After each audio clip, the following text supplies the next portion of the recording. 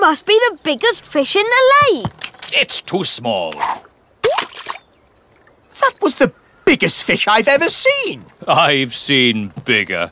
Much, much bigger. Really? Really. It was many years ago when I first met Big Bad Barry. Big Bad Barry? Who's that? Only the biggest, hugest, most giganticest fish the world has ever seen. No! It was a dark and stormy night. I was out sailing in my favourite boat, Hilda, when I first saw Big Bad Barry. I knew straight away I had to catch him.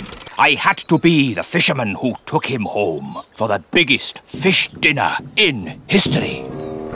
I tried several different baits before I found what Barry liked.